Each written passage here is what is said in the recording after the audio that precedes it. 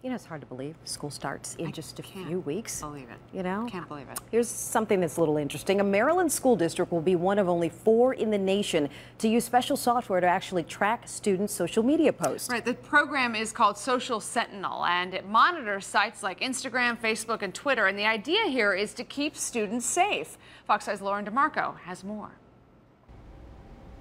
The classrooms may be empty for now, but in less than 2 weeks, these hallways are going to begin filling up with students. And this year in Washington County, Maryland, for the first time, if a student pulls out one of these to post on social media, they're going to be very closely monitored. We've seen a rise in cyberbullying. We've seen a rise in the use of social media in general, but oftentimes in inappropriate ways. So we thought that because that's where kids are, that's where we need to go as a school system. Starting this school year, any public post to a social media site on school grounds in Washington County, Maryland, will be run through a new system and checked for certain flag words. In the wake of all of the school violence, the one thing that we know is that parents' highest desire for us is to make sure that when we have their children, that those kids are safe in our care. We have these throughout the building. Superintendent Clayton Wilcox showed us how the program works. I posted an innocent tweet containing the word bomb.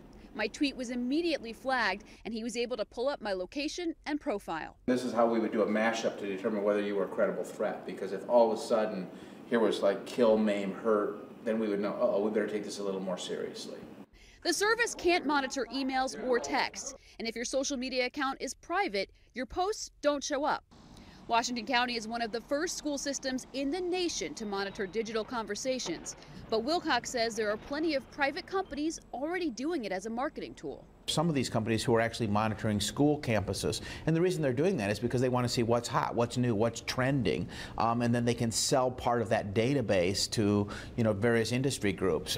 Wilcox is sending out a letter to parents explaining the service and asking for students to join a committee to help keep officials abreast of the latest lingo.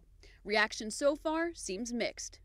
Yeah, I think it is something that I'm not sure exactly how I feel about yet. Well, my gut reaction is, we're moving into a new Orwellian society. But at the same time, a lot of electronic devices, they're not even supposed to be using during the school day.